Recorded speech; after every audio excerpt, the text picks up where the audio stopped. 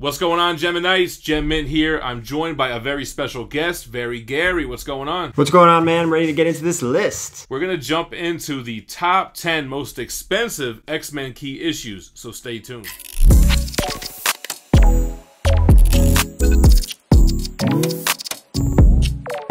Alright guys, before we jump into it, we are going to announce the winner for the giveaway that me and Gary announced in the most affordable X-Men list. You ready, Gary? I'm ready. The winner is going to receive these 3 books. What do you got there? We have X-Factor 15, where Angel gets his wings cut off.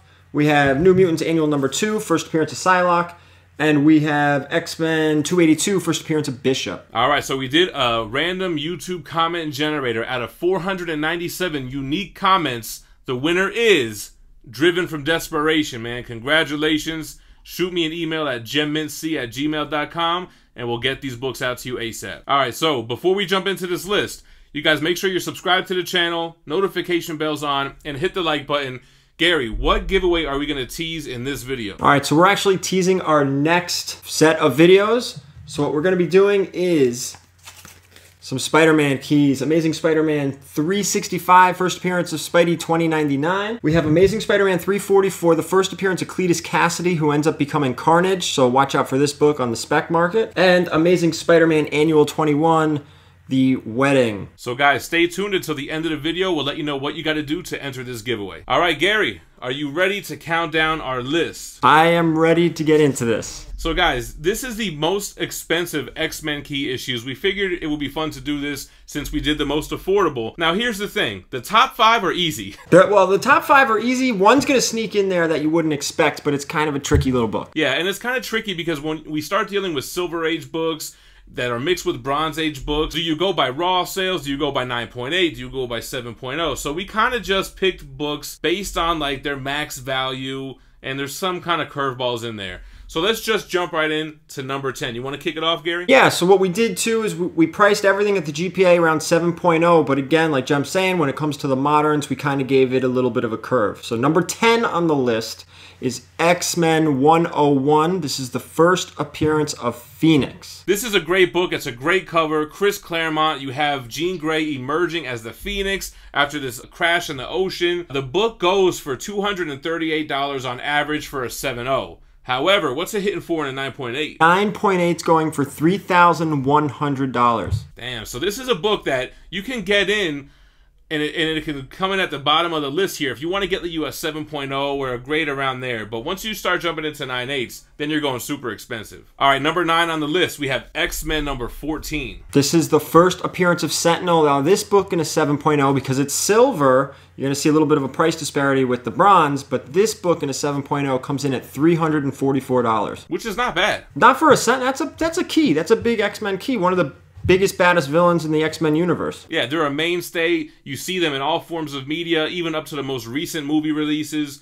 The Sentinels are every part of the X-Men lore as much as mutants are. Now, number 8 on the list, we have X-Men issue 94. X-Men 94 is a real important book. It's the first appearance of the new team in the X-Men title. So at this time, the X-Men have only had reprints. I think it lasted for, what, 20 or 30 issues or so? Something like that, around the mid to late issue number 60-something, all the way till 93. To 93. Then, Giant Size X-Men 1 comes out with a new team. It starts a whole new story with X-Men. It's the first X-Men book that came out that hasn't been a reprint.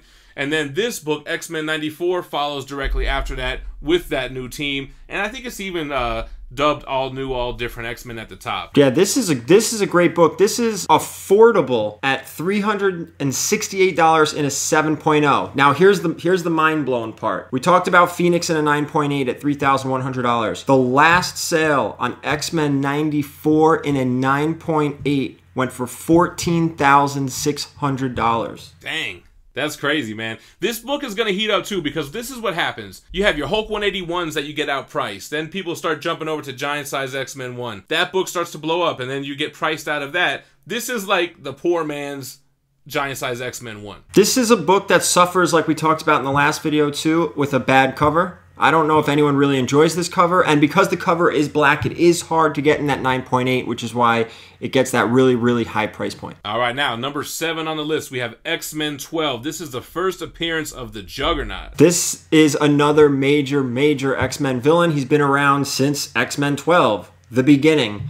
This book in a 7.0 GPA is at $677. Dang, so now we're starting to get up there. Now we're starting to get where it's kind of getting expensive to get you a decent grade copy. So that's a hardcover too, man. It's that red cover. Back in the day, you had like these very solid color covers, and it's hard to get those things clean without spine tick. Yeah, and again, X-Men 12, you're going back to the 60s. These are old books. Yeah, man.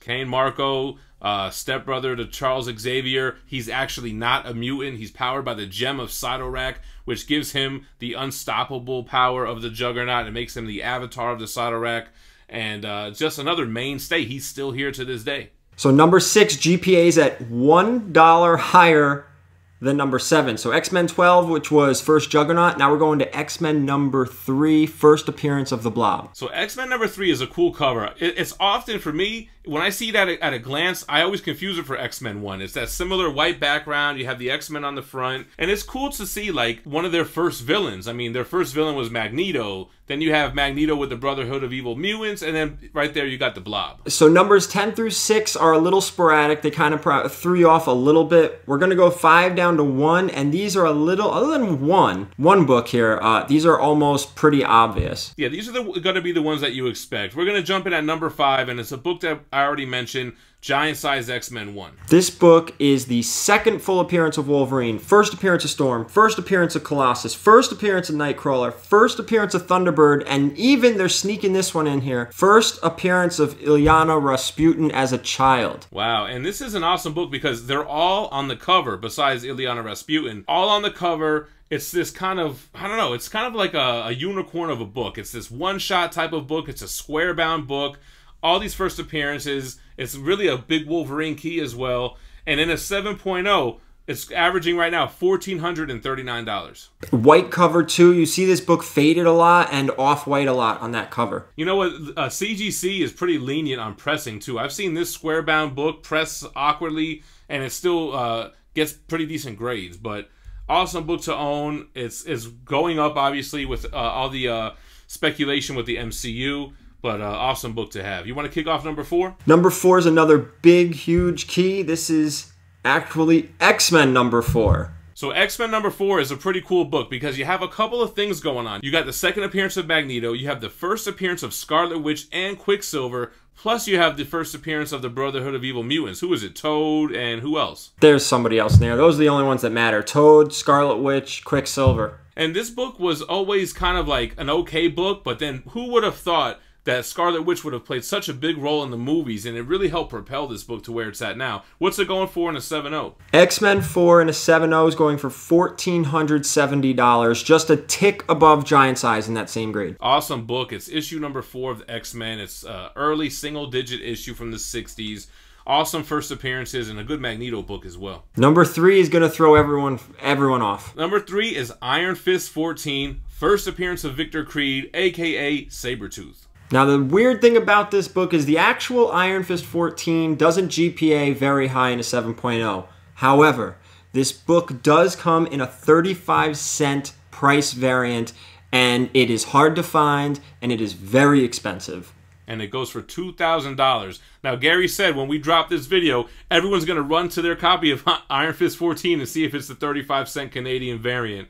It's kind of like the Star Wars 1 book has one of those as well, that they're super pricey, even in like lower grades. But Iron Fist 14, we definitely wanted to throw it in there. Sabretooth is definitely one of the top X-Men villains, number 1 Wolverine villain, and a very expensive book if you have that variant and it's graded in a 7.0 or higher. And that 2,000 price point is actually from like 2015, I think, or 16. So there's a chance that this book is even higher than that. They just don't come around that often. No, everyone's checking right now. They're paused the video. Now that you're back and you're disappointed that you don't have the 35-cent variant, number 2 on the list, of course, is Incredible Hulk 181, first full appearance of Wolverine.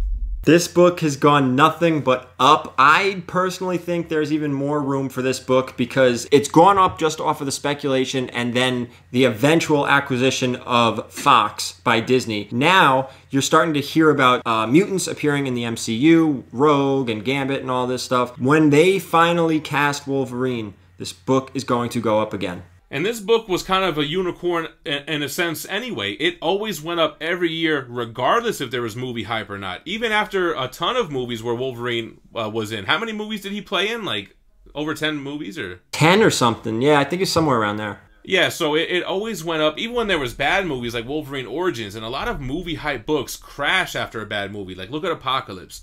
But this book always goes up. It's a safe bet. And a 7.0 right now, it's averaging $2,685. Now keep an eye on this book in raw condition. You always want to check for that Marvel value stamp in the back. Sometimes it's cut out and it just sabotages the price of this book. Definitely. You want to always make sure that you buy a blue label graded. You don't want to get it as a green qualified label that's missing the value stamp. This is a book that is readily available. There are more copies out there. I don't want to say overpriced, but it's definitely worth more than it should be based on how many copies are available. Yeah, this is not a hard book to find. It's sometimes you do run into the Marvel value stamp problem, but again, there's a lot of blue label Hulk 181s out there. Before we jump into number one, Gary, let's tell them what they got to do to enter this giveaway for these Spider-Man keys. All right, in order to enter for this giveaway for the Spider-Man keys, you have to be subscribed to this channel, subscribe to my channel, hit the thumbs up, leave a comment down below, Spider-Man giveaway, with maybe a little fun comment on how much you enjoy this video. Definitely. And what we're going to do is Gary and I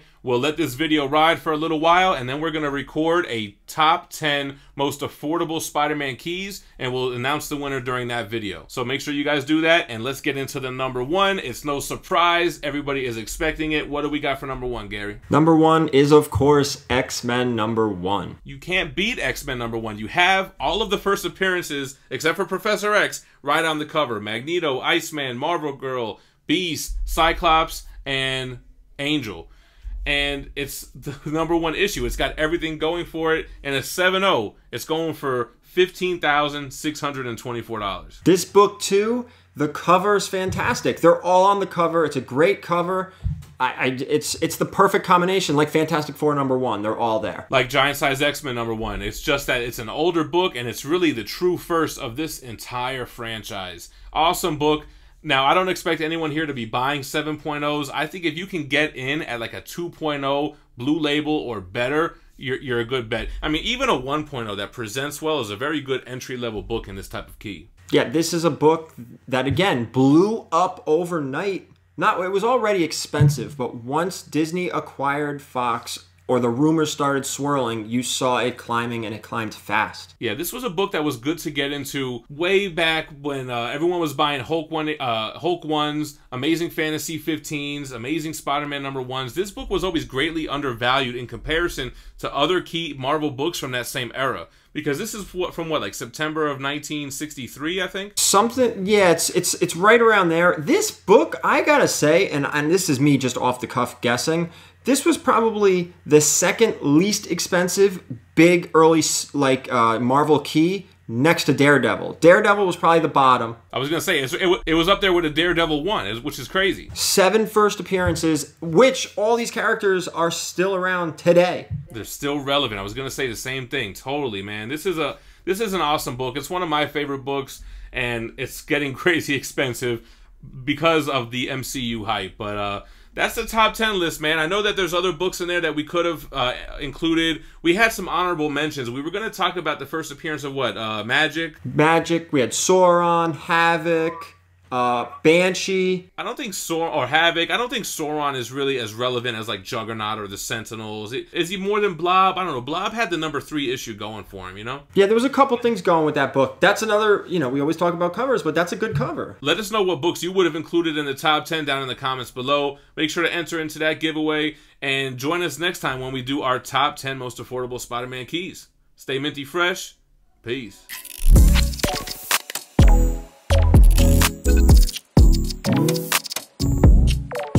Alright, so right now let's just do the drawing for the winner of the 3 books, right? Now hold on, so let's draw the winner and then we'll do the announcement. Okay. Alright, hang on one second. So we have 497 unique commenters. And the winner is Driven from Desperation. That looks like a familiar name. Let me take a screenshot. All right, you ready to start? GemMint's, what's going on? It's your boy Gem Mint. Oh, hold on, let's do that over. What's going on, GemMint's? Gem Mint here. I'm joined by my guest hey, hold on. Hold on. I gotta get on camera mode. All right.